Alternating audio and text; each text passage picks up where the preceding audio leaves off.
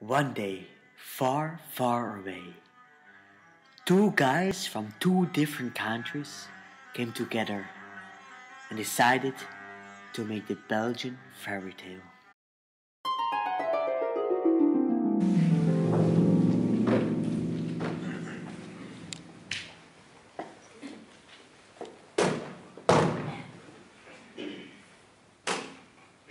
Once upon a time, in a Belgian village called Aarschot,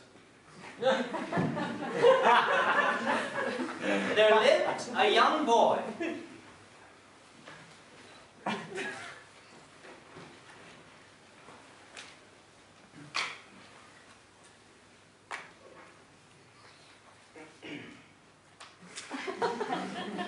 He stopped growing when he was 5. His name was... Hij had geen naam. He didn't have a name because his parents died before he was born. Very sad. Vreselijk. Also in this village lived a young woman.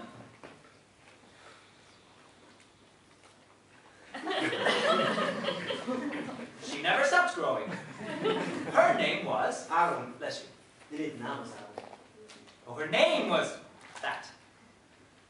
Anyway, the young man and woman fell in love. But the villagers would not let them be together because they were too different. So they decided to go to the forest, where they would find the forest wizard. His name was...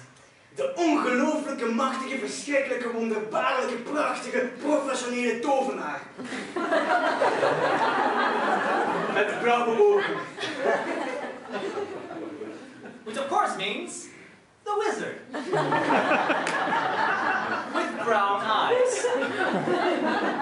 Now, the young man and woman asked the wizard, "Can you please make us the same size, so that people will stop laughing and snickering behind our back?"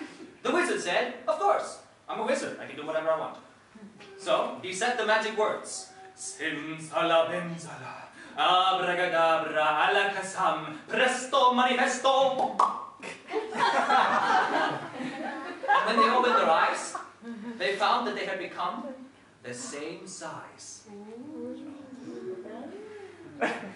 Wow. And they were overcome with joy, and they were about to spring out the door when the wizard said, "Wait!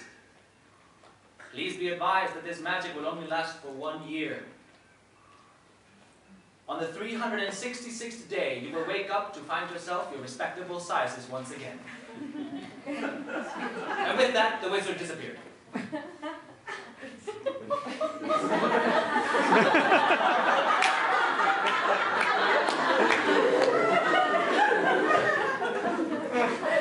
And the young couple lived happily in love for a whole year. They kissed.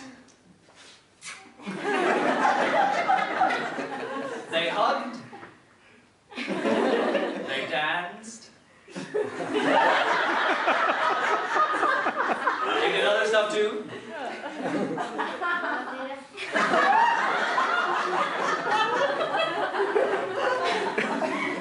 Until 1 year had passed, and on the 366th day, they woke up, and the young man found that he had become very, very small. And the young woman had become very, very, very, very, very, very tall. But it was okay, because the villagers had seen them in the past year and knew that they were perfect for each other. And so they lived happily ever after.